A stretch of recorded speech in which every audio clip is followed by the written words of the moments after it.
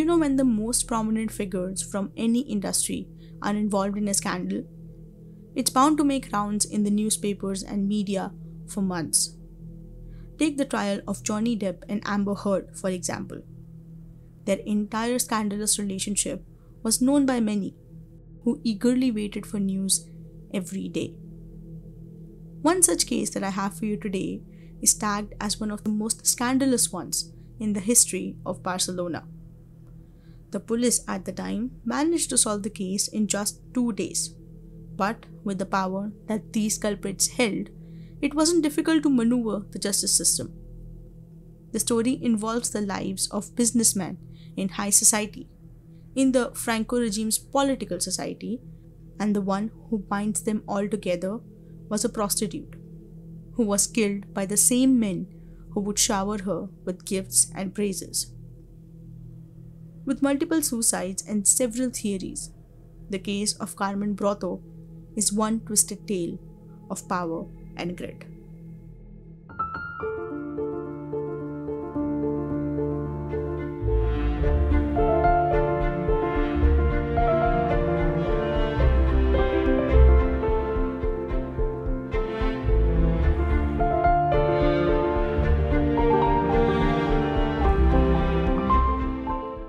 Hi, my name is Tanvi, and this week we are off to Spain.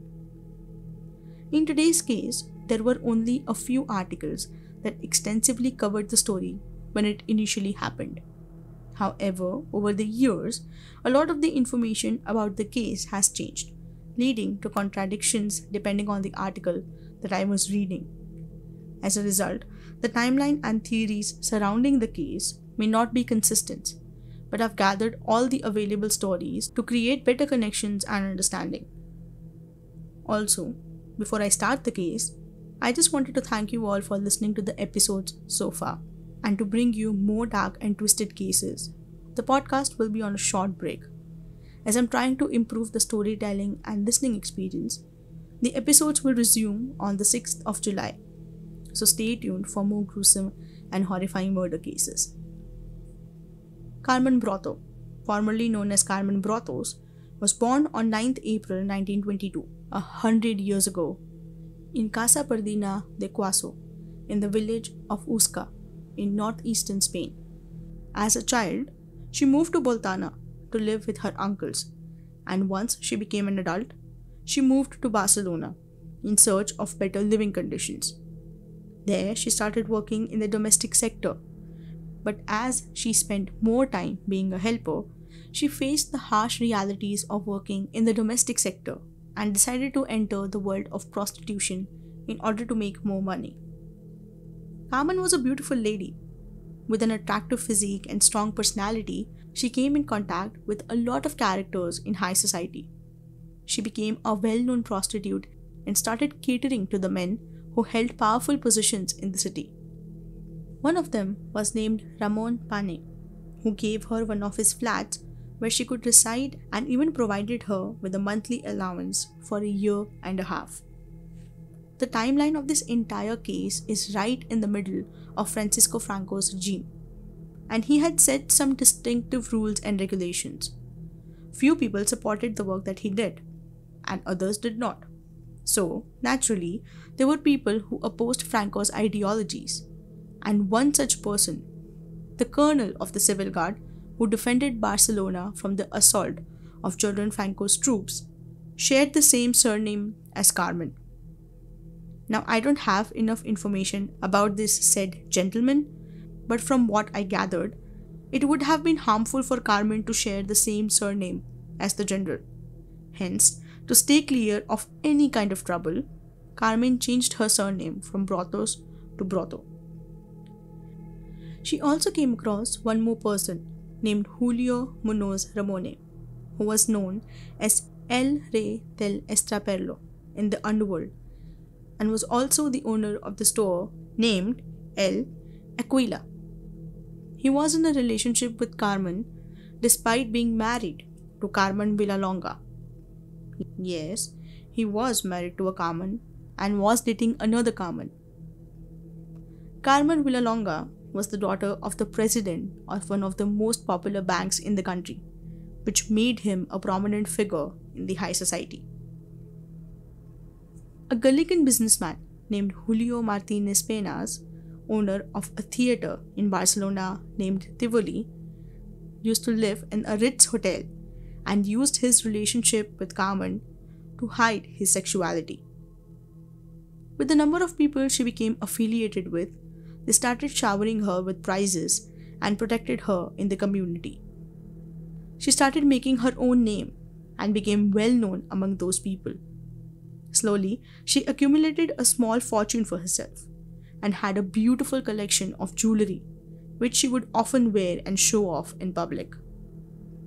Among the people whom she spent time with, she got acquainted with a man named Jesus Navarro Manau, who was the son of a retired professional thief, some would say, named Jesus Navarro Caro. Caro was known for his skills in breaking safes and stealing their contents. Among the friends that she made while she visited bars and clubs near her home, she met Jamie Phineas Pratt, an employee at the locksmith shop at Encarnacion Street. However, the owner of the shop was none other than Caro, the same retired thief. It has been speculated that the son, Manau, had an intimate relationship with Jamie. So far, we know that she knew multiple people in high places, had earned quite a name for herself in the area, and was in a complicated relationship with one as well. But her entire life came crashing down on 10th of January 1949. In the afternoon of 10th of January, the one with whom she had the complicated relationship called Broto, informing her that he will be getting married to his current girlfriend and would relocate to Mallorca. But as a way to relive the time that they had spent together, he asked Carmen to go out for one last night, partying and reminiscing the nights they spent together. Carmen happily agreed. Till 9 p.m., she spent her time in Peralda with a businessman. Once she reached home, Manau was already waiting for her in his rented Ford sedan. However, Manau was not alone in the car. He was accompanied by an employee from his father's store, Jamie.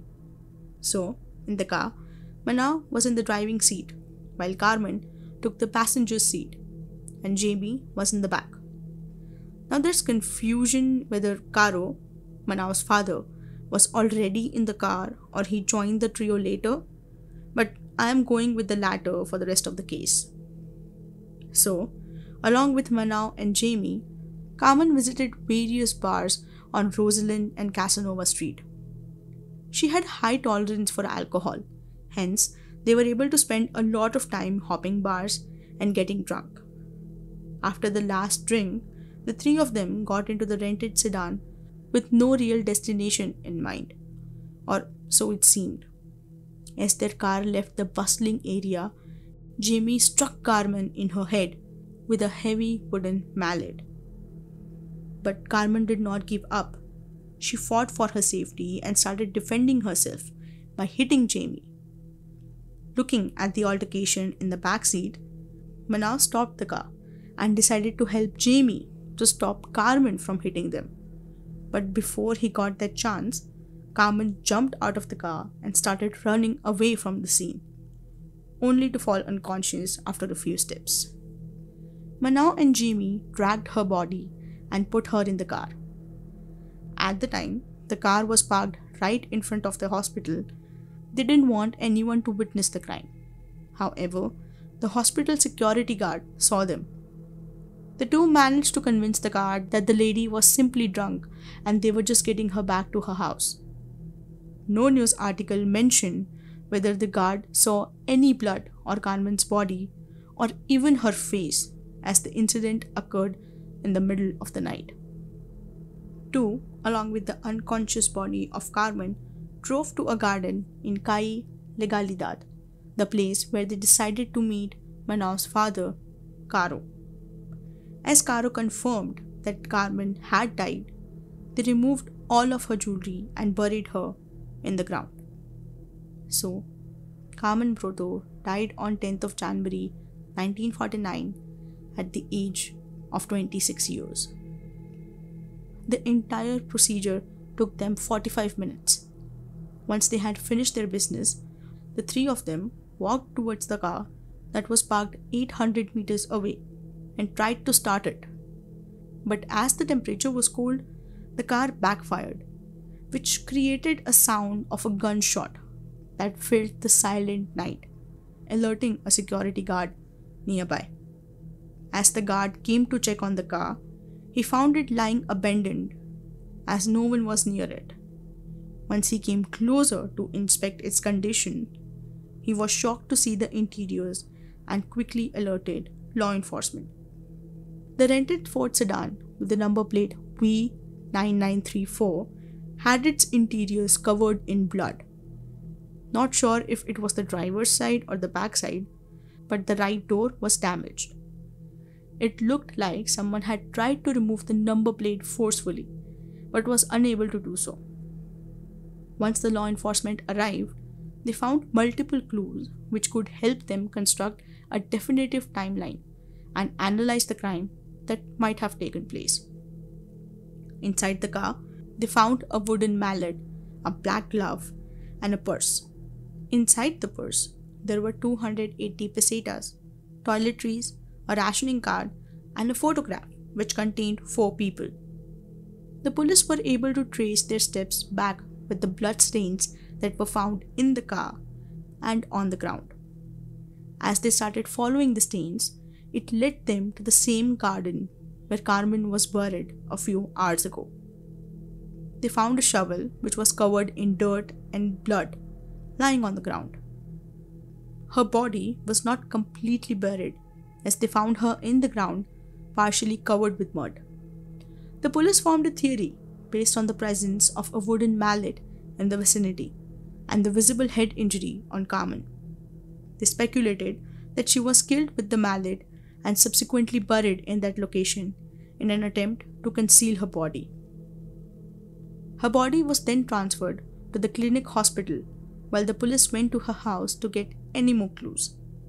When they entered her house, they found that some of the jewelry that she owned was missing, assuming that the people who killed her also robbed her house.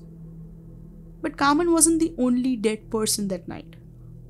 Now, as the case is almost 60 or 70 years old, there is contradicting information related to a lot of details in the case. For example, one of the articles suggests that the garden, which was near the store that Caro owned, was also owned by him, while other article suggests that the garden was rented just a few nights ago. Anyway, as the police found out about the 3 people who were seen with Carmen, they soon had a rough timeline on their hands.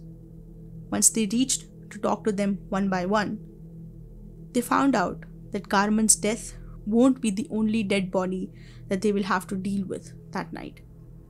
The 3 people, Jamie, Caro, and Mano, after burying Carmen's body, came to Caro's house to clean the blood on their hands, literally. As the police found out that Caro owned or rented the garden where Carmen was buried, they reached his house to talk to him and ask him more questions. But once they entered the house, they found his dead body. Simultaneously, Jamie rented a room at Mentisable Hotel at around 6 a.m. Again, there is misleading information about the person who knocked on his door, but according to one article, the owner of the hotel went to knock, and when no one answered the door, they opened it to check the situation inside, and that's when they found the body of Jamie lying on the bed. Upon reaching the scene, the police concluded that Jamie's death appeared to be a suicide. A bottle of potassium cyanide was discovered on the nightstand alongside a bottle of liquor. So, with 2 out of 3 potential suspects dead, the police focused on finding the whereabouts of Mano. Before his father died in his house, Mano contacted his uncle via a telegram and informed him that he and his girlfriend will be reaching Mallorca soon. He wasn't seen since 12th of January, 2 days after Carmen's death, and he was completely unaware of his father's apparent suicide as well. when he was captured near the port area, he confessed to killing Carmen Broto. When police investigated Caro's wife and asked her about the time they came inside the house, she stated that only Caro and Jamie had entered the house and denied Mano's appearance during that time, inadvertently denying Mano's hand in the killing. She would later change her statement and agree that the three of them had entered the house together. Meanwhile, the medical examiner named Alvarez Martinez conducted an autopsy on the bodies of Jamie, Caro, and Carmen. He stated that among several injuries on her body, Carmen had suffered a fracture in the base of the skull, which ultimately caused her death.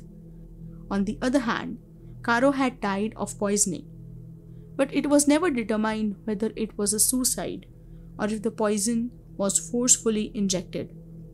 But the doctor was confident that Jamie, who had also died of poisoning, purposefully injected the poison.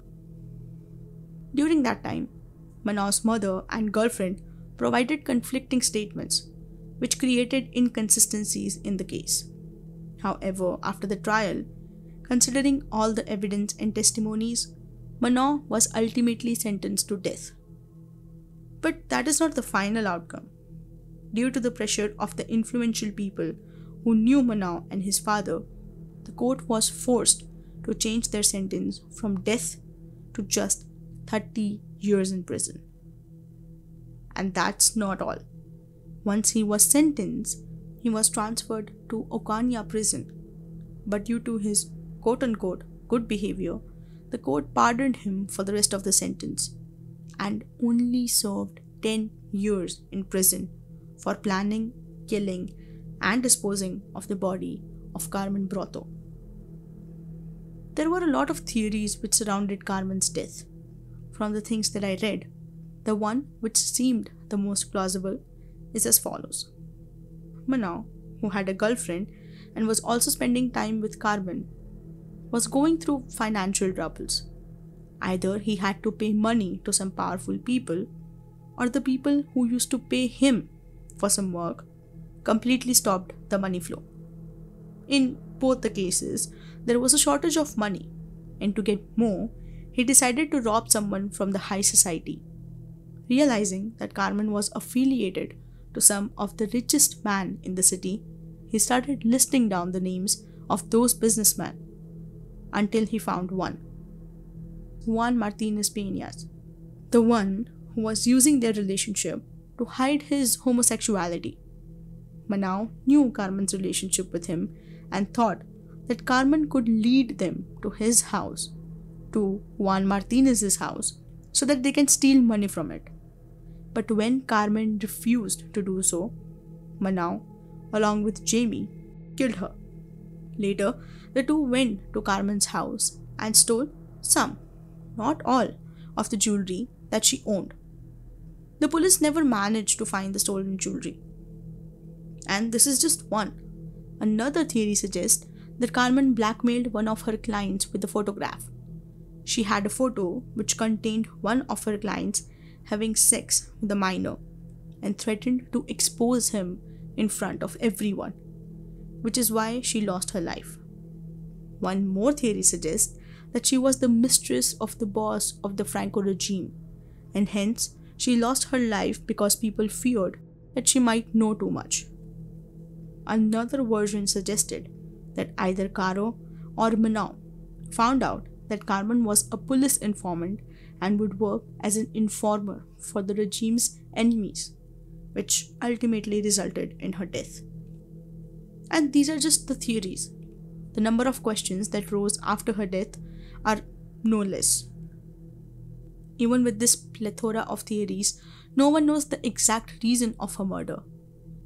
If the main reason was to steal her jewelry, then why did Caro and Jamie kill themselves? It felt as if they were silenced for the crime that took place, rather than losing their lives to the fear of having both of their names associated with the killing. Who were the influential people who helped Mano get out of the prison? Did they know something which could potentially tarnish their reputation in the high society? Was she genuinely killed for money, or was someone jealous of all the name and fortune that she had earned in a few years? We will never know.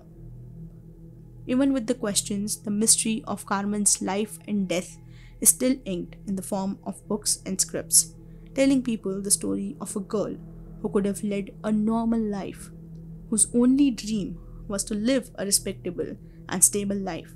But the people surrounding her changed her life's trajectory for the reasons which sounded humane and diabolical.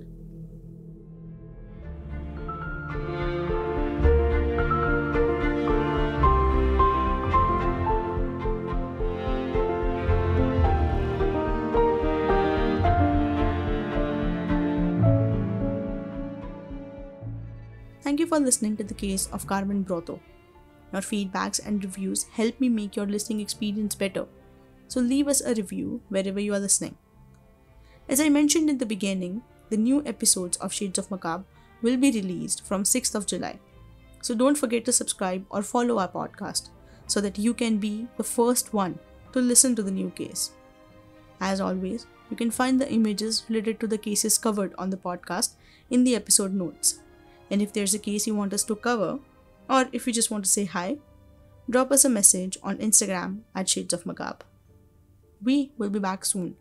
Till then, take care and be safe.